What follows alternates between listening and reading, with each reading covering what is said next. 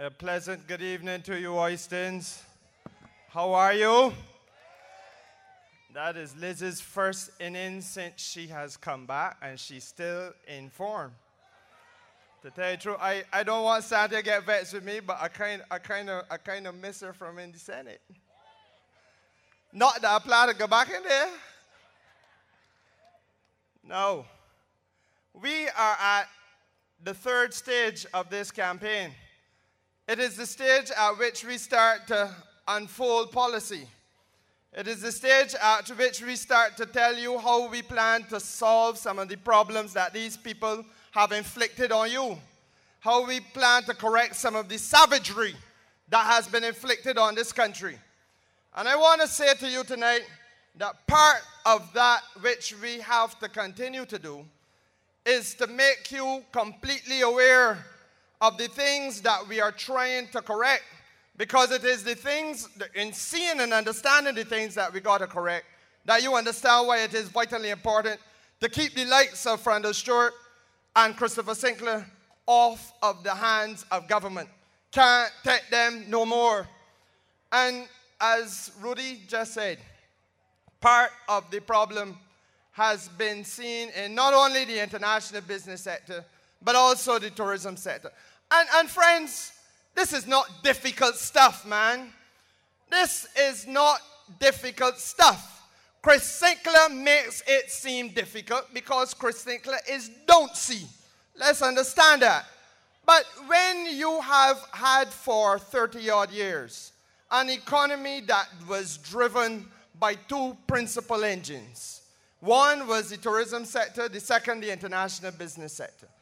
And those two engines fail, and then nothing else there to carry you, you start to go down, and you're going down sharply. And that is pretty much where we are tonight.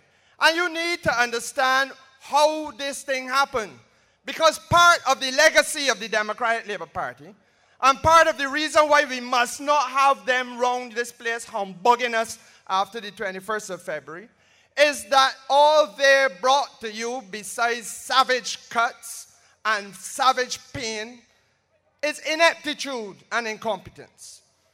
And the fellow down in St. James Central is the crown prince of ineptitude. He alone, by the statements from his own chief executive officer of Invest Barbados, not from the Barbados Labour Party, not from Owen Arthur, not from Dale Marshall, not from any previous minister of international business, but the chief executive officer of Invest Barbados broke ranks with the government a year and a half ago to let you all know that the international business sector, under these people's misleadership, has seen 2,700 potential jobs lost, and has lost $1 billion United States dollars in investment. Now, if we had 2,700 more people working in Barbados today, things would be a lot better. And if we had $1 billion with a B, US, invested in this country, things would have to be a lot better. But that man, that incompetent buffoon, has done nothing, has presided over the decimation of the sector. The only thing that he has to show for it is a $16,000 investment in his ministerial bathroom, which is a jacuzzi that has 16 jets. And I have asked repeatedly what it is, George Hudson, or who it is that you're going to drag in there when the day or night come, that you need all that big lot of water to spout and spray upon them. Or are you scrubbing down something or somebody in there? You can't get an intelligent answer out of the man on the sector that he has presided over in any regard. Not only the chief executive officer, but also the director of international business made it abundantly clear. Now there's a civil servant making her position clear that, look, Barbados was warned 6 times by the OECD, Organization for Economic Cooperation and Development, that we needed to put legislation in place in a speedy way so as to ensure that the international standards of our international business sector, the standards for transparency of doing business, were maintained. Not done. 6 occasions, 6 warnings, each one not heeded. The result, that we have been negatively listed and treated as a jurisdiction with whom it is impossible to do clean business. So that Barbados' very reputation, and if you think this thing through, it ain't difficult stuff. If a lawyer has a bad reputation and is viewed as a thief, you will not do business with him. If a doctor has a bad reputation and is viewed as a quack, you will not do business with him. And it applies to countries as well. So that we have been handed a disservice by that clown. Then you have another fellow called Richard Seeley, who is one of the most empty-headed individuals on the planet. Went to Harrison College, but primarily entered the place through the back gate. And he is a fellow who presided over the shutting down of a whole heap of tourism attractions in this country. Now, these are things that we need to get back on the hands of the wheel. We got to get our hands on the wheel to correct. People, 14 past presidents of the BTA wrote to Frontal Short. 14 of them signed one letter saying that we urgently need to meet with you, man. And do you know that 3 or 4 months passed? And then the president of the BTA said, look, I'm stepping down from this. I'm done with that. I resign. I asked to meet this man. I put it in writing. Months went past. 13 other past presidents signed the letter. Not a word with Frontal Short. And what did these good people want to say to the Prime Minister of Barbados? To tell him that there's need for urgent intervention to help save whole heaps of tourism attractions that had been closing down. And you know it, Christchurch, you had the Graham Hall Nature Sanctuary. That done with. Up the hill there, you had Ocean Park. That done with. You used to see helicopters flying over Oystins Bay every day. Them done with. MV Harbour Master. That done with. A thing called Sea Spy. That done with. And in each case, we losing job after job. So that tonight, as a result of the incompetence of Richard Seeley and that clown they got for Prime Minister, you have a situation where 16,000 people are home, cannot pay the mortgage. 16,000 of you cannot tell your children tonight where the next meal is to come from. 16,000 of our fellow citizens cannot tell their children tonight how they're going to afford essential things like health care and so on.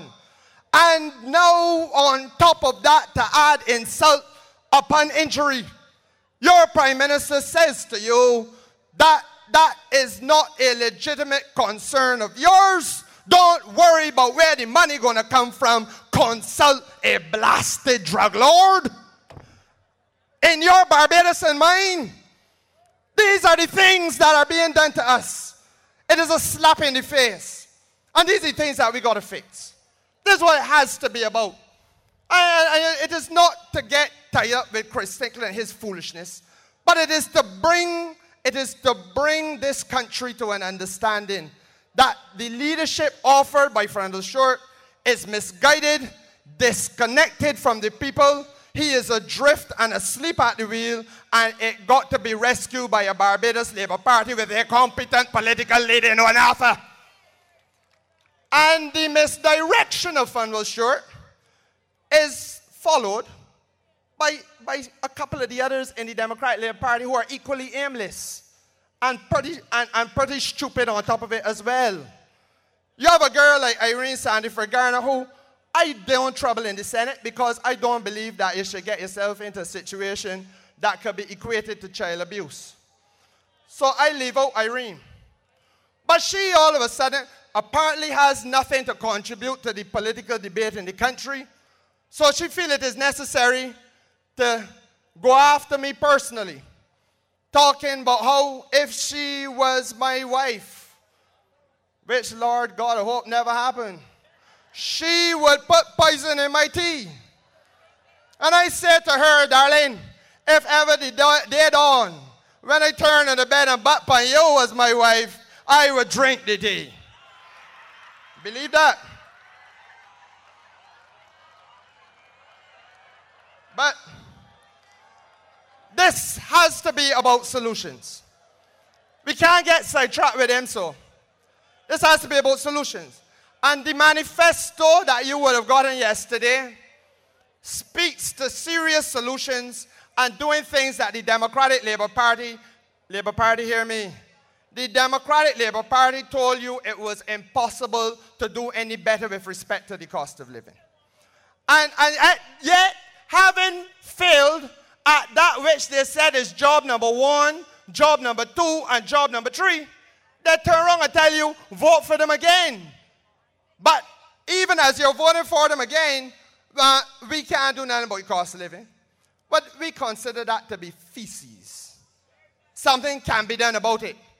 And one of the exciting things that we intend to do, we going where Chris Sinclair can't get because his head is like an empty apartment building. You go rent it unfurnished. We going where he can't reach. And we are saying to you that with respect to the cost of living, one of the principal things we have to deal with is something that you call the bound rates. Now let me explain to you what the bound rates are. Under the World Trade Organization agreement, every single member state makes commitments that you're going to set your taxes at your border when you're importing goods at a certain level. That makes sense to you? And if you are a small developing country like Barbados, you tend to set the taxes high because of the fact that you wish to give some protection to your small industries which will be facing competition from developed countries. So that, for example, you set your taxes high on imported chicken because you want to protect local production. That makes sense to you? Right. Now, there are some areas where we got taxes as high as 120% of the value of the product, but we don't produce the product down here. So who are we protecting? What do we have the tax so high for? And if you think it through, if you move down the taxes, Chris Sinclair, buffoon that you are, bring down the taxes, you would then be in a position to make healthy food cheaper for the people of Barbados. And therefore, if you're in producing oranges, and you're in producing grapefruit, and you're in producing apricots, and you're in producing peaches, but you want to make sure that the people of the country can get access to them healthy things, you bring down the bound rate so that the people can access it at a cheaper price. That makes sense? And the same thing applies to oats. And it would apply to a whole range of other products. I mean, good Lord, proteins. And I'm going to talk to you a little bit about the proteins too. But I mean, you have a range of things that you're not producing here that you can make cheaper for the people here. But there's another issue. Another issue. The tourism sector. The tourism sector has food and beverage interests. And what you may consider to be a luxury good, very often is an essential input to a man who is running a restaurant, a man who will want to have certain wines, who will want to have certain types of expensive foods. But if you can't get it at a reasonable price because the rates are so high, then you are also hurting your hospitality industry. And this Labour Party is saying that we got to find a way to make tourism product and the hospitality and the food and beverage sector cheaper for the people who are coming here in order to source it. And that should make sense too. And while we at it, let me help Seeley because he a little slow. And Richard Seeley, there is a thing called an advanced passenger tax that coming out of England. And they say that they will keep the tax on in England because they don't want the British people to travel all the way down here, they prefer spending money in England. But if you were to do like the Barbados Labour Party now commits itself to do, to bring down the tax, the VAT on a hotel room to 7.5%, then the loss that they make at the port, at the airport, at Heathrow and Gatwick, they can recuperate on it here because the room is a little cheaper. Made no sense having the VAT sky high in Barbados and the advanced passenger tax sky high in England, and the people say, man, look, we might as well not go to Barbados. We land in Barbados, go through the in-transit, and we off to St. Vincent with the room cheaper. That's what was happening. We put in a stop to that by bringing down the VAT on the room rates. Does that make sense to you? And this is the approach that we are taking in order to transform some of the foolishness that has been happening in this country. Now, I am here in Oistins, and I want to talk frankly to the Oistins people. Because this town is built on a fishing industry. And you have been taken for a ride by a very ignorant human being called John Boyce, who, as a parliamentary representative, does not have a clue on how to help that fish market make a better living for the fishermen and the fish vendors in Oistins. But we got to help John Boyce. And the first thing you got to do to help him is to remove him because he's an overburdened man. To put John Boyce as a minister with our parliamentary representative with responsibilities that he has is to humbug John Boyce. Beyond him. Now, you need to know that when Billy and I left the Ministry of Foreign Affairs, we had completed an agreement with the European Union. Under that agreement with the European Union, ladies and gentlemen, there is a commitment to do two things. To give to you, the people in Oistins, developmental assistance to build out the trading capacity of your fish market. The second commitment is that the Europeans, Germany, France, England, Spain, Portugal, Ireland, you name them, they will consume as much fish from us as we can sell to them. Now, there ain't a shortage of ice boats out there, and there's no shortage of fishermen to work the ice boat.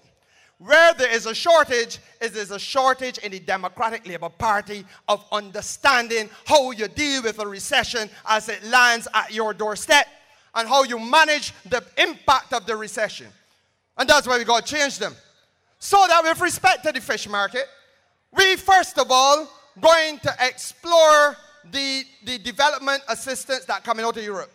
But beyond that, we want to make the fish market a place where it is now possible to do all the things that you need to do in order to sell fish to the continent in Europe, which is something that no fisherman in Barbados has been able to do before. Now, can you imagine the impact it would have economically on all of the fishermen who come in from Silver Sands, who come in from St. Christopher, who come in from Oistin, who come in from Lake Day in Scarborough, and up the hill in Thornbury Village. Thornbury Hill, can you imagine the economic impact that it would have if all of a sudden a whole new market of millions and millions of people was opened up for them to sell fish to? But what humbugs them from doing that? Two things that a government, if it knew what it was doing, would have been able to correct ever since. One, a single piece of legislation about 3 lines long, saying that no longer will the chief medical officer be responsible for guaranteeing the standard of the protein that we export from the country, but instead it will be the chief veterinary officer. Would you believe that for the last 5 years, Labour Party, for the last 5 painful, worthless years, this government has failed to bring that simple piece of legislation, which is all the Europeans require for us to be able to sell not only fish to Europe, but also ice cream and any other product that has in meat or milk or some sort of protein base. deprived of economic opportunity, deprived of exporting opportunity, deprived of foreign exchange earning opportunity by a government that does not know where or what it is doing. Now, the second thing, you go and fix the fish market. And I use the example of Dominica. And Oinath and I were treated once to a walkthrough of a fish market. We were sorry, I shouldn't use Dominica. Let me use St. Vincent, because that's where Owen was with me. And we went with Ralph Gonzalez through a fish market. It is a fish market within there like this here. No wooden benches and wooden tables. Stainless steel, if you please. And then you got the sinks made out of stainless steel and the pipes over, and when you cut in and you scale and you bone it, you wash down immediately. There is not a fly to be found because you go through 2 or 3 air-conditioned doors to get to the room where you're doing the fish. And it is all kept at a certain minimum temperature.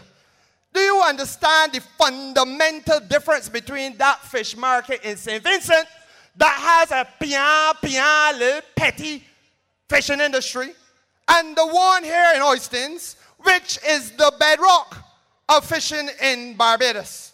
And we, with the biggest fishing fleet, have been hamstrung in terms of our development and the capacity to empower working class people in this constituency and across Christchurch by a government that does not have a vision for the future.